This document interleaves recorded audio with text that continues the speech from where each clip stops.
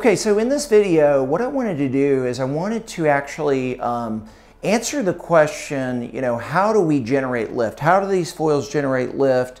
And how can we change the lift per boat? Or can you change the lift per boat? Or maybe that's the better question.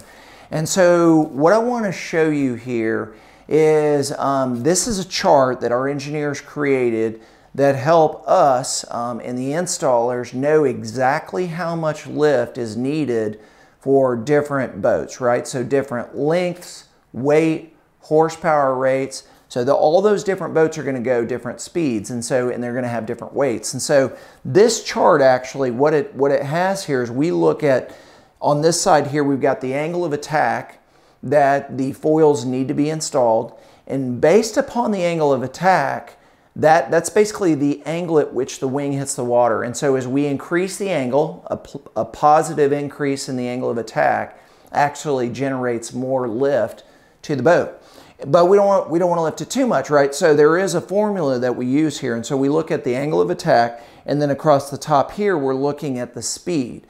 And so this chart simply helps us determine, okay, at, for example, 25 miles an hour, and a 2-degree angle of attack, we're generating 1,057 pounds of lifting force. There is no other product on the market that actually can do what we can do, where we can physically change the lift for every single boat and every single install. And so I'll show you in the product itself how that is accomplished. Okay, so here is what we call a torpedo bracket.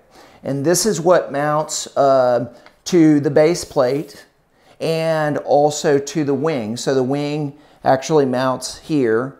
And but what's unique about this is that this torpedo bracket has got some screws on the back, and as you can see here, it's got some adjustability within the torpedo bracket itself.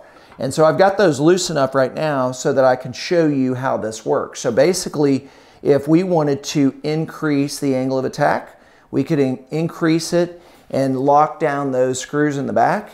If we need to decrease the angle of attack according to that chart, we could do the same and then lock those in. So for each installation and for each boat, using this chart and the information, we can know exactly how this product needs to be installed on your boat to generate the best results. So thanks again for watching. If you've liked this video, please subscribe, because we've got a lot more similar videos that are going to teach you guys how the system works and what it actually does. So thanks again. We'll see you next time.